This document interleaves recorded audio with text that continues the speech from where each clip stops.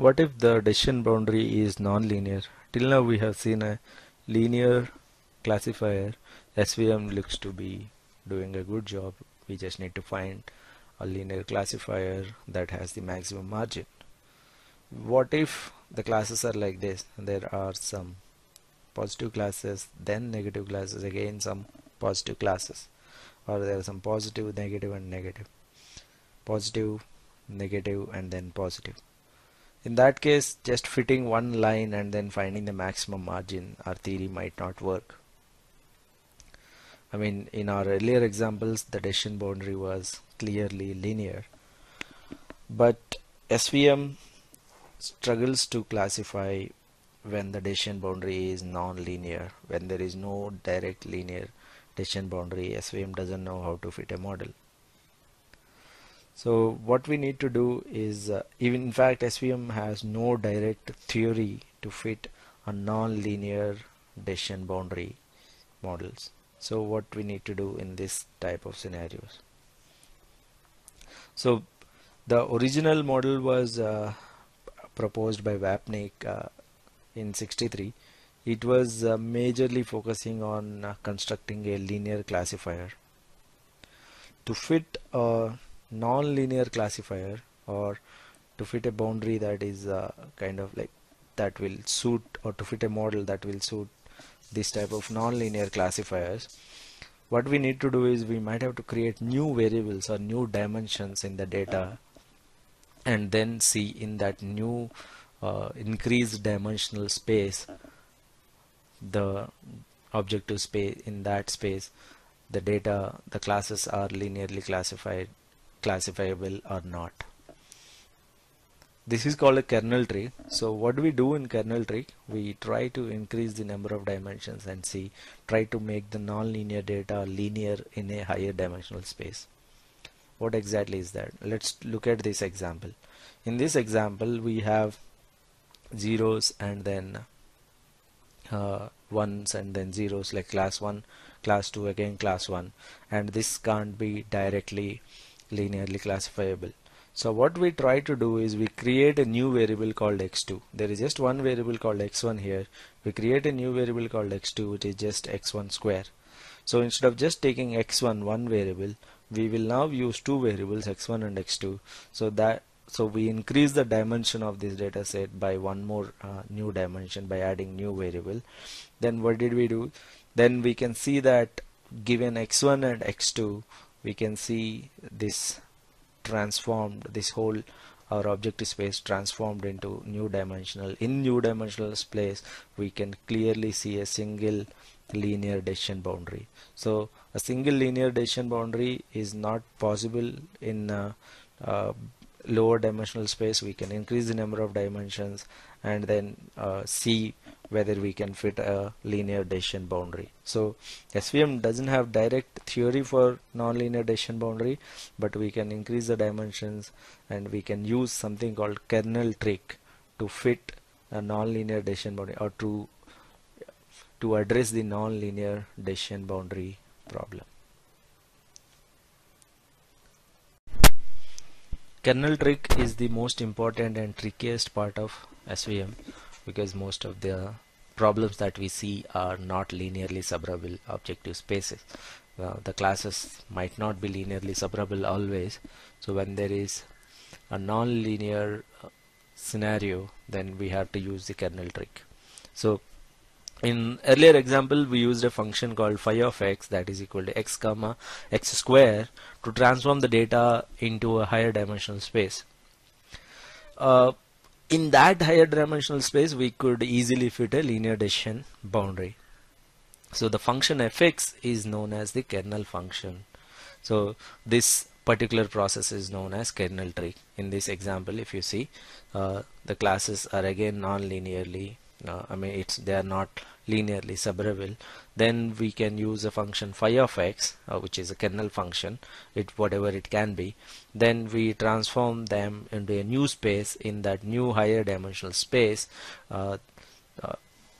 we choose the phi of x in such a way that in that new higher dimensional space we can definitely find a linearly separable plane, hyperplane. Kernel Trick solves nonlinear decision boundaries.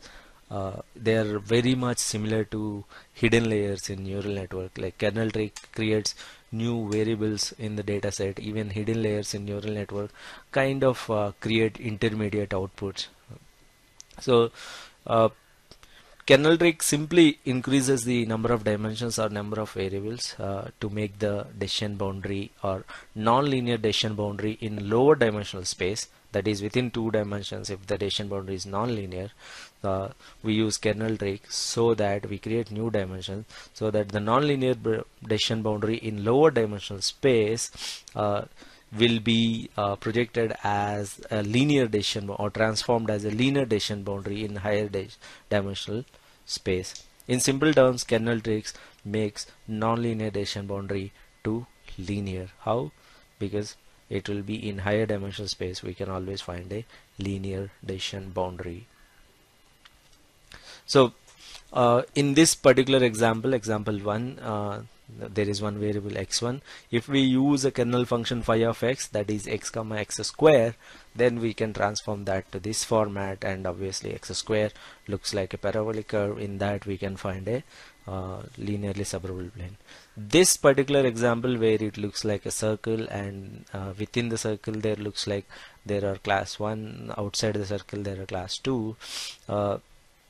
Here we can see this 2-dimensional space can be mapped onto a 3-dimensional space with a kernel using x1 square x2 square square root of 2 into x1 x2.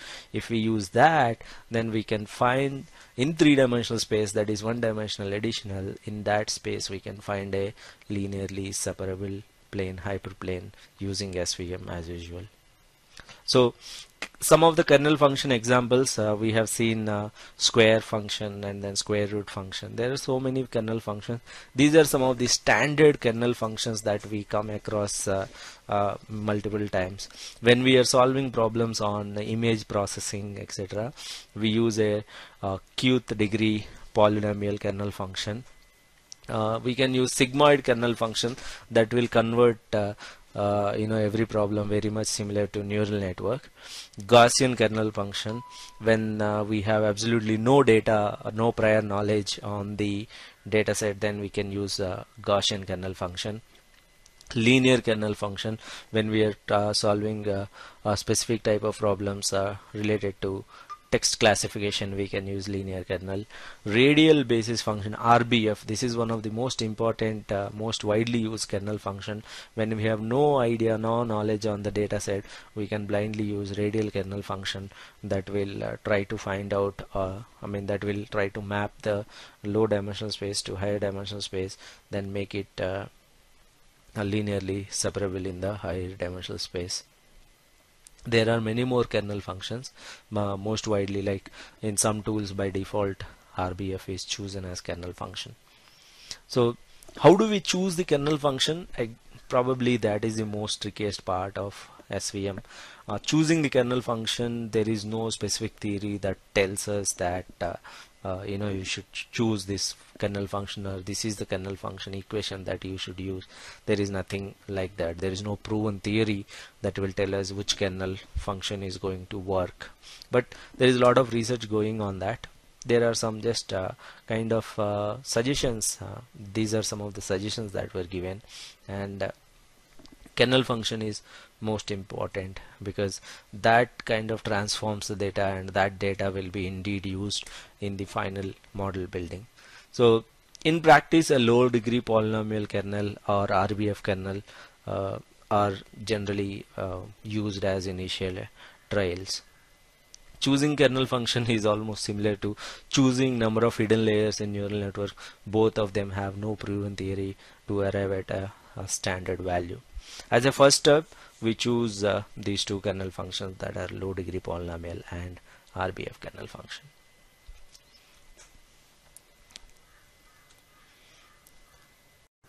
Now let us try to understand the kernel trick, transforming the data into higher dimensions using an example. We will use R tool for it. So in this example, we have to take software user profile data, then we'll see how many variables are there. Then we'll try to build a model to predict the output. Uh, the output here is whether a person is still using the software active or not. We'll see that data set in some time, and then we'll build a model. We'll see what type of relation it is, whether it is non-linear or linearly separable. If it is not linearly separable, then we will try to use a kernel trick to solve this problem. So let's get into that. So here is the data set, software user profiles data.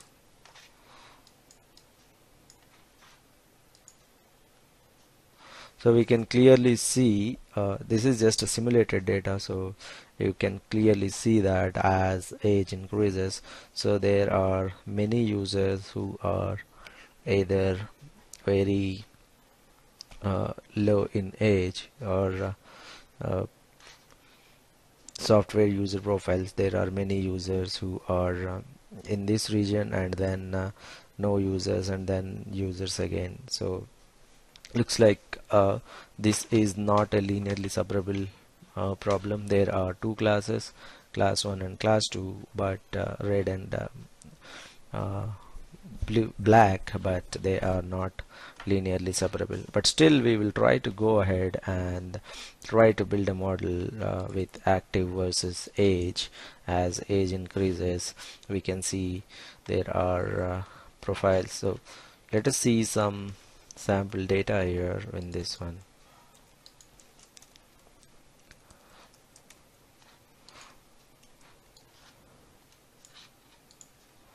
So it has just two variables, age versus active or not. So given the age, that is not active, and then as age increases it is active again.